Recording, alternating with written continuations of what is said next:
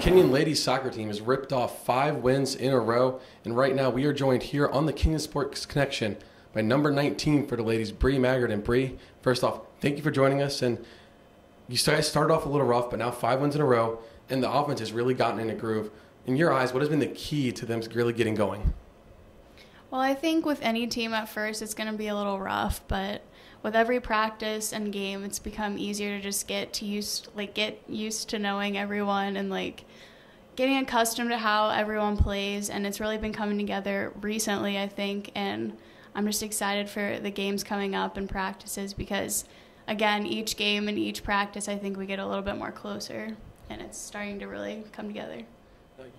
Both you and Claudia Brown have really contributed to the offensive firepower recently. How exciting is it to come right into the lineup and contribute? Well, it's obviously really exciting, but I think it's really due to the team, and we've really been coming together and giving a lot of people opportunities. I think it's just been lucky I've been in the right place kind of thing, but I don't know. I'm excited to see where it leads and to see other people get into the attack as well.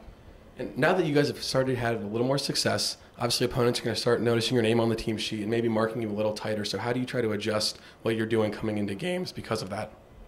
Well, I guess just keep doing what I'm doing. But again, I think there are a lot of players on our team that have the strength to do just to get it into the net. So I don't think it'll be really as scary as that. I think there are a lot of people to mark and a lot of people to look out for.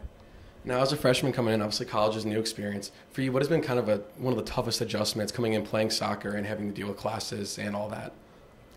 It hasn't been as hard as I thought it would be. I think all of the returning players have done a really good job of making it more exciting and less challenging, so it hasn't been that difficult. All of the girls really help, with classes if I have questions, and I don't know, it's been nice to just have them all here as soon as I came in. And now, coming up on Wednesday, you guys play Otterbein, and then the NCAC schedule starts with Wittenberg. What do you guys have to do to get off on the right foot? I think just keep doing what we're doing. We're all really passionate about getting better, so just going to practice with that mentality and taking on every game with that mentality, and I think we'll be fine. So obviously you're new coming in on the team, a freshman. Not many people know a lot about you. So what's something cool that maybe not many people know about you that you've done?